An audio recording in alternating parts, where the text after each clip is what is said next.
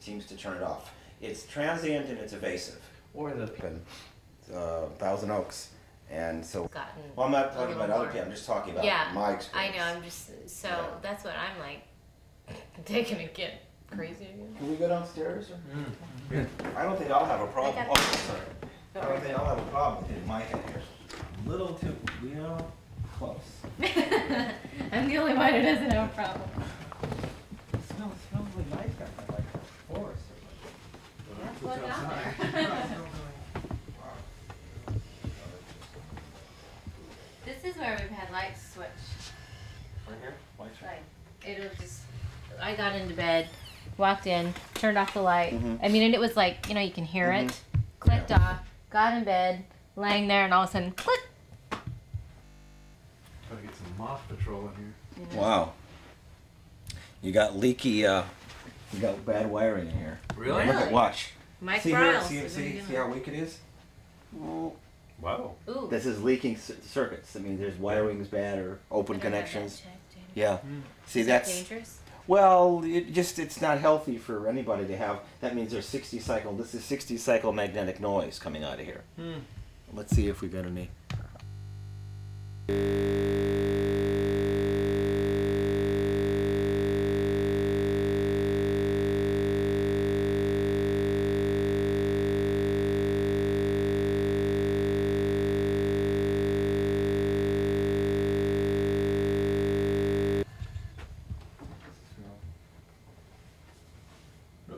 Somebody's out there. We get a lot of raccoons. We don't want a skunk in here. Skunks. There's a big closet in there. Oh, this is real quiet here. Okay. Julie, tell me what's been happening in here. Anything? Or just... Well, over here, this is where the man appeared to Jake. He was sleeping in this chair, and he was supposedly standing right here by the window. And then the light switch is flipped on. But a lot of times the lights will dim off and on, and Jamie says they're power surges. Well, if you have bad you know, wiring, who knows? what will happen? Exactly. So we may have, but I've also smelled a lot of different things in this room. I smelled smoke as if somebody's been smoking. I've smelled it in the closet. I'll walk in there. We don't smoke at all. Never have people in here who smoke. Have smelled a man. Just a big man smell, like he's been working outside. Musty, sort of, or like just sweaty. Sweaty man. You know, even when he's not home. No, it's not Jamie. It's just a man smell. I'll walk through, like, right about where you're standing, and I'll go, ugh. It's a man smell. And I'll say, get out. It's my bedroom. As you're doing a 100-yard dash upstairs. Exactly. What do you get, Bear? Anything? It's almost like there's something moving around the room. It comes and it goes. It comes and there's nothing. You can see it. There's nothing. Then suddenly it'll go up and it'll go down, but nothing really high. If there's anything here now, it's not. Sorry. Let's see. Sorry, I'm scared.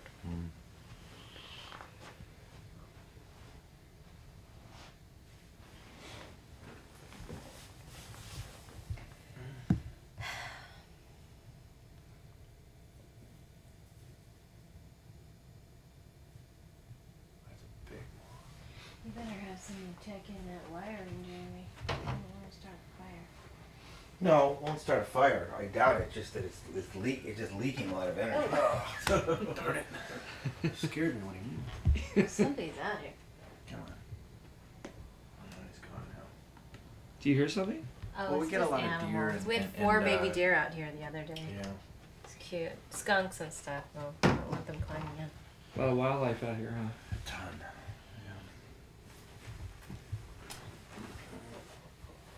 People feel this is more from electronic devices, but it's usually if you want to see if both instruments pick up the same thing.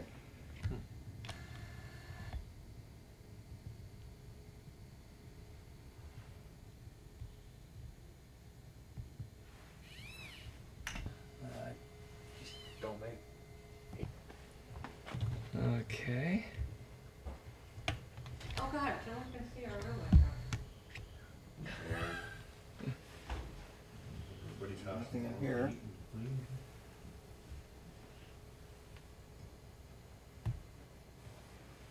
I'm gonna pan back this way. So, yeah, if anything would show up, this camera will pick it up beautifully. It's very high resolution. How long will it take for you to see? Is it instant? Yeah, I can play it back right away, actually. Cookie. Those are great cookies. You got me addicted to those. Thank you. Excellent. Really, really good. You can take the rest. Oh, Is there more in the kitchen? I'm fine. That's just taking some general shots. You never know.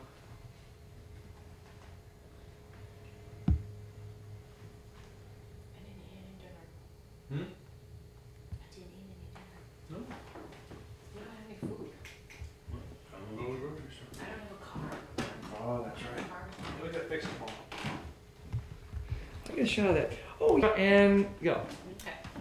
Sweater was left on the floor, like this, like she had taken it off, and then it lifted up, like this, and fell back down slowly, just like that.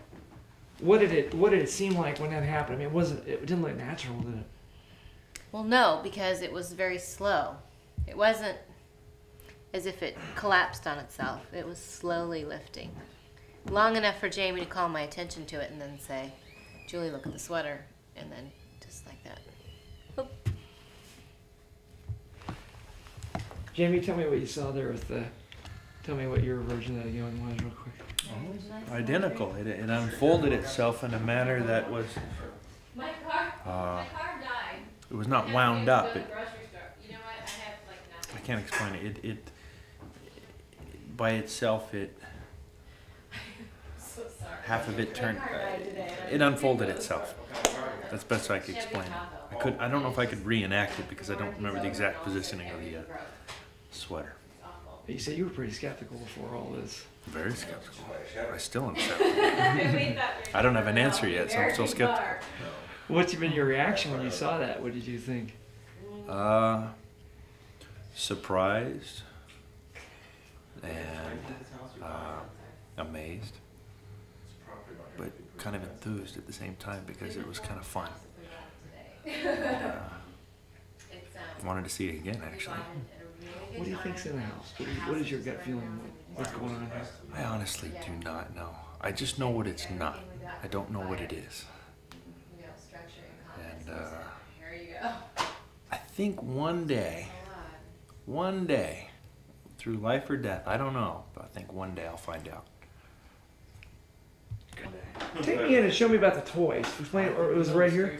You know, I don't even have the toy anymore because it was like an infant toy that turned on. But it was just in here. The toys will just start playing. Like, this has not started. This has not. But it would be just as if somebody pushed the button and started playing. And someone was playing. On and on. Bye-bye. And the toys were turned off when that happened. Yes. It was...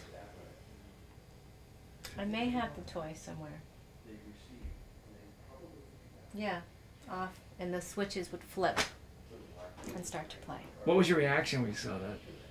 Well, it's happened a few times while I'm looking at the toy, and I just, you know, you get that fight or flight syndrome, you know, where your skin gets all goosebumpy and you just turn it off and move on. And tell Jamie, go turn it off. I'm not going near it. I'm not going near it. I don't go near the toys. So I was really amazed that he played a real person for a change. An intellectual. Yeah, with a brain, yeah. So it was neat. And I was shocked. I said, gee, if this had been... I just went through all my daughter's clothes, so don't get this. That's okay. I just took out all the stuff that doesn't fit her anymore. It's okay. It's all This right. was the sign that was leaning like this. And it's always leaning like this. And we walked out the door, and as I'm walking outside towards the driveway, I heard something fall. I didn't want to drop it because Hank will wake up. But when I heard it fall, and when I it makes a really loud noise. And when I looked through the window, I saw it on the ground. So I brought it back up.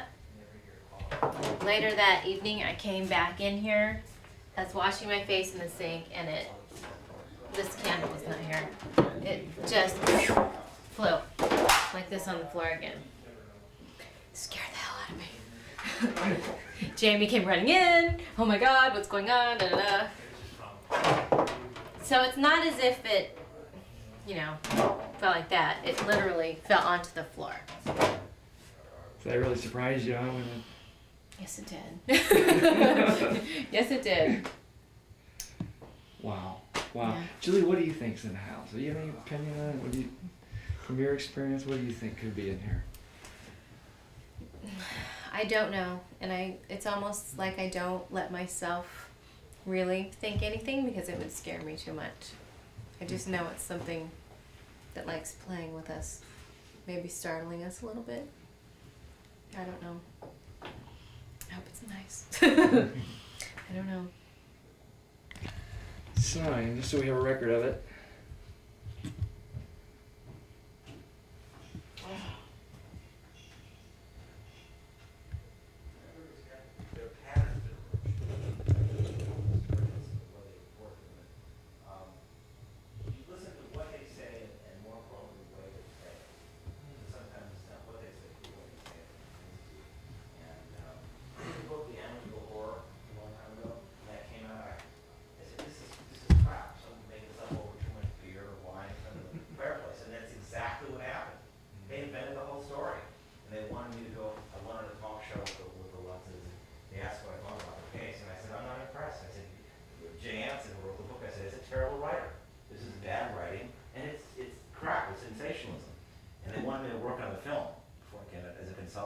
I said, this is a hoax.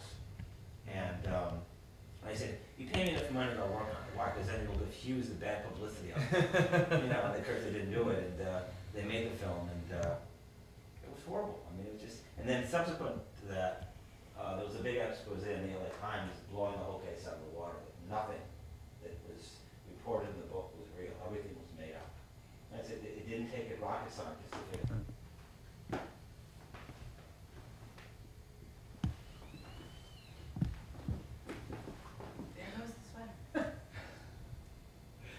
Okay, we just heard, footsteps coming from the kitchen area, we think. Well, some kind of noise. I don't know if it was footsteps. Footsteps or some kind of cracking sound? Yeah, like someone moving in here. Explain what just happened. I heard a sound from here that sounded like someone was in here, like something moving, or a noise, or I don't know what it was, but it was definitely coming from in here, or just at the doorway. Say that one more time. While sitting in the living room and talking to Julie and Jamie, we heard what sounded like a rather distinctive noise coming from the kitchen, or the hallway leading out of the kitchen, and yet upon entering the kitchen there's no indication of anything unusual going on here. No magnetic readings of any type. Nothing. No, it's pretty normal. I don't feel anything in here.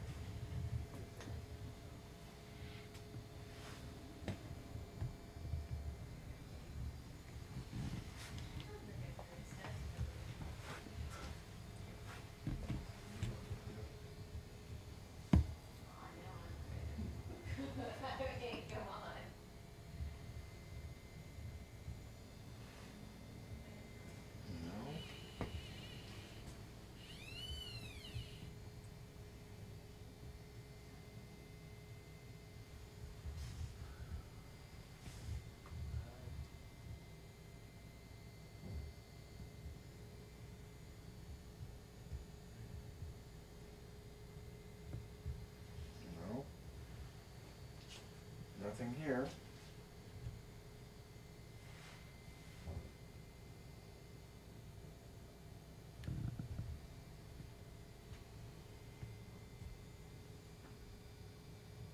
Nope. It could be wood or heat build up from the day, and then as it contracts at night, it pops. Yeah, I've always chalked up certain noises to those things. It's the noises with rhythm, like And noises don't do any much, because if you're not there to see what makes the noise, you can't do anything about it. It's just, you know. Say it again, Jamie. What'd you say? You think it might be contraction over there of the wood? Well, I've always chalked it up to there's a few skylights in the kitchen that as it cools in the night, there's a contracting of the plastic or wood or metal or whatever it is in there. I know that noise. So when you heard it, I thought, well, that to me that was a normal noise. So that's all it may really be. There's, you know, unless you're there when it happens. Yeah, but that's far from the normal noise. Is Yeah. that why we're sitting here today? Julie, do you think this stuff has any personal relationship to you? I mean, or you take it personally in any way, or it's affecting you in some personal way, or? I don't know. Sometimes, you know, my mom and I are very close, and we used to, you know, we watched the talk shows and all that stuff, and we always had this pact that if something weird were ever to happen to either one of us, we swore that we would believe the other person. And so I've just always had this sick fascination with this stuff, you know, constantly watching shows about ghost stories. And so part of me questions if maybe I didn't invite this to happen. Well, why now versus a year ago or 5 years ago? Or I don't know. I always thought weird stuff. No, it doesn't. You know, I mean, people. There are millions of people who are intrigued by this stuff and obsessed with it, but they don't necessarily have the experiences just because of their interest level. So just, you know. Is it possible for it? I don't know. I mean, So if I had to make a guess, if I had to make why would you ask the question? Just do you feel that? No, I'm just curious because you seem to be. At some level, you seem to be threatened by this, at a very intense level. As if like it's affecting you in a very profound way, more than just the fact that it's here. Yeah, I think you did definitely hit that on the head. I just, it bothers me when I don't feel comfortable in my own home. How about the time we were camping in Mexico? We were in college. This is in 1989. But this is no. It's the same feeling. We were camping in Mexico on a beach, nobody around for quite a while, and we just decided we were in the tent. It's night. We're both laying down. We both decided it was time to get up and leave and go home, and we did that. And it was a feeling of discomfort. Something was wrong, something was not right. We both decided to pack it up, and within 5 minutes we were back in the car and going back home. We had no intentions of doing that whatsoever. It was a feeling. And that's the same feeling you get, maybe not to that same degree, but you can see it on your face and read you from a mile away. That when you're not comfortable with it, and I especially in your own home.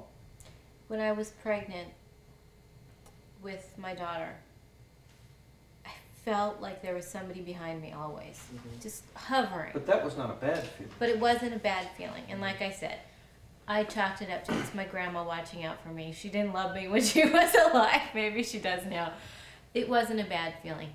The last few weeks have just, I don't know, it just bothers me. I just don't feel normal. I feel like I'm being watched. I don't ever feel alone. And I hate that I'm in my house, and even when I'm here with my kids, it's not just us. And you know what, great, be here, don't make a sound, whatever, but don't startle me when I'm in the bathroom, you know, someone's behind me and I turn around and it's nobody there. And I'm in the bathroom going, go away from me, I'm sick of you being here. And Jamie's looking at me going, what are you talking about? You know, who are you talking to? Settle down, settle down.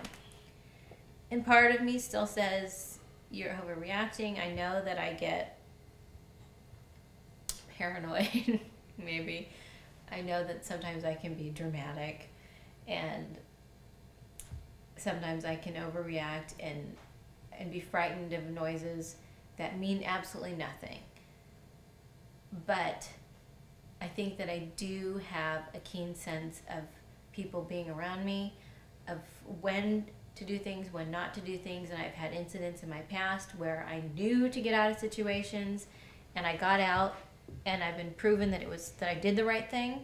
So I think that I do have maybe some sort of extrasensory perception as to what's going on around me in my environment, and this is telling me that it's just not normal.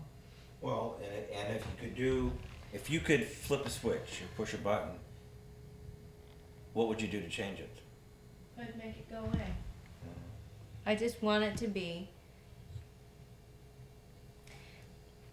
I can't explain. I don't know if I can explain this correctly, but the day I brought home Hank, the last baby, a little over a year ago, I came in here. Bless you. It's 4th of July. Jamie took the kids out to see the fireworks. I was sitting here on the couch with the baby. He was 2 days old. The house was going crazy. Noises everywhere. Not just like those noises, just from all over, all the rooms. And the air felt thick. It just felt thick. I don't know if that makes any sense to you at all. It makes very good sense, yeah. It just felt thick. But it wasn't a negative feeling. Mm-hmm. It was just, he walked in the house and I said, they're back. They're back. And like I said, I didn't really think anything negative, because I have been brought up to believe that we have, our loved ones who have passed on can come and visit you. And I continuously say to myself, which is what I say to the kids when weird things happen, it's the angels watching out for us. It's grandma, it's grandpa, it's my grandma and grandpa, it's Grandpa Tina, whoever. I just try and turn it into something positive so that I don't go crazy. But I'm kind of at the point right now where it's starting to really get to me. But it seems like it's affecting you deeper. There's something else. It seems like you're worried about something. I am. No, Cut but the camera.